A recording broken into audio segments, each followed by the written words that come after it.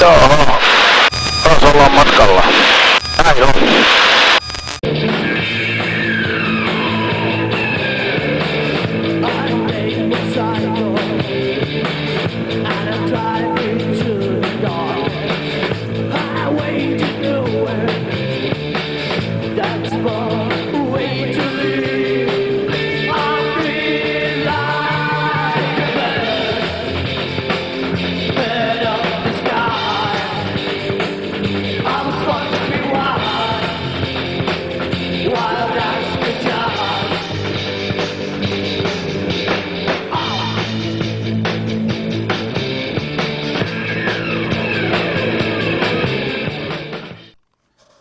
Hi, this year we were planning trip to Germany again, but since we have still outbreak of COVID in Europe widely spread, and we had also European football championship where the people were able to meet in groups, and maybe that was a little bit mistake, especially for Denmark, that was already in really good shape with the COVID.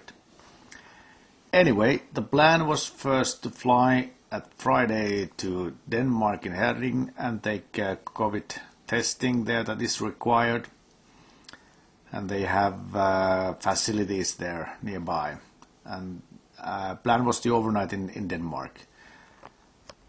And then the idea was to visit the island of Sylt that I have been wanting for several years to visit, but also that was postponed again. And then the idea was overnight in Flensburg, where the airport is rather close to the city, and I'm familiar with the city, so I would find suitable accommodation rather easily and nearby the airfield. And then the idea was the final destination, where what we wanted to really to see was the Peenemünde. The idea was to spend the whole day in Peenemünde, and after Peenemünde fly to Sweden to Eslöv to overnight there. There's also the situation that airfield is located near service facilities. There is restaurants and so on really nearby the field. And you have also the gasoline available there, likewise in Flensburg, but not in Peenemünde. So all the refueling was also handled that way. And during the trip from Finland to Denmark, we needed one additional refueling in Västervik. That was at least the plan.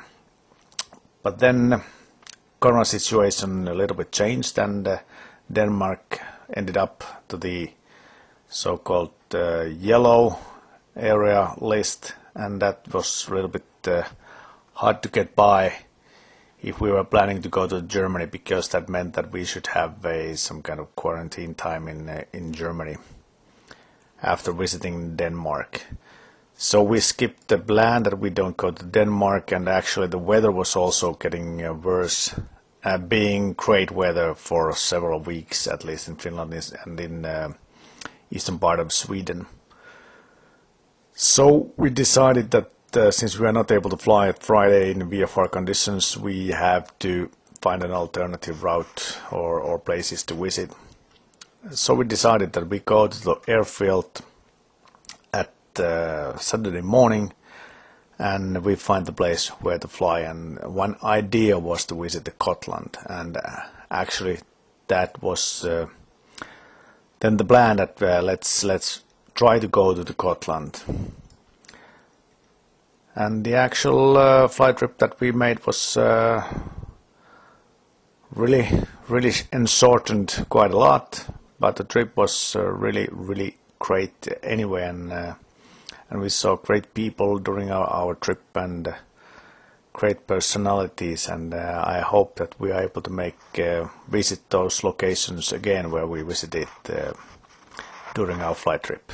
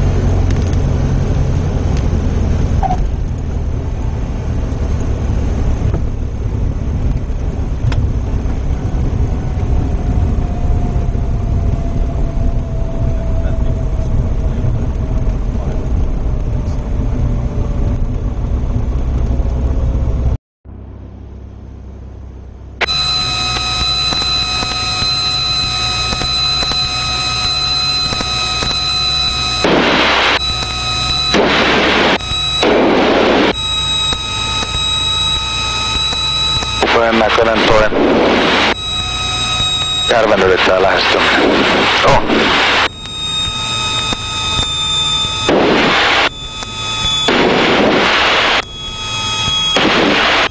Arsen kun Anteli tuossa ihan finaalissa. Ärsyttävä paikka. No äälit niin. Puita korkeampi on, mutta se on melkein vastainen tuuli. No joo, se on kääntynyt pikkasen. Se oli mitään justiin toi oikealta pohjassa puolta vasemmalta vastaan.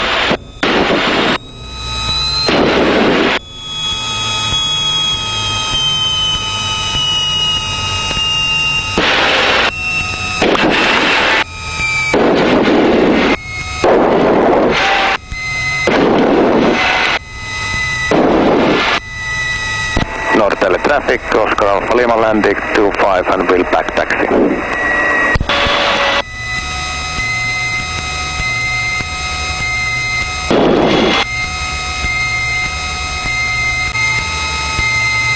Pensaa, että jossain tuo kauempana tuo päin, mutta joo, katsotaan.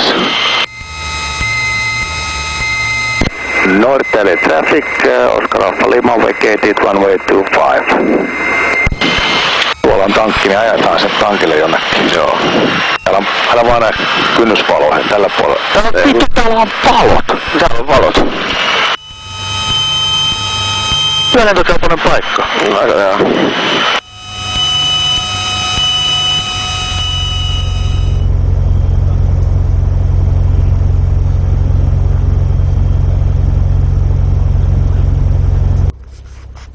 In Norrtälje we met a couple of guys and CFI, and we asked for recommendation where to visit on our trip into the Gotland and southern Sweden. And actually they gave us good advice to visit Bunge instead of Visby in Gotland, since Visby is rather expensive field land and Bunge is something that is not so familiar to everybody, and it's a nice place, old military base which is now growing more or less sunflowers all over the airfield area. Anyway, we called the meteorology because there seems to be some CB clouds around us, and also she said that there are two CB cells that might combine if we don't depart immediately from Norrtälje. So we did, but unfortunately we had to return since those two CB cells were really close by each other already when we departed.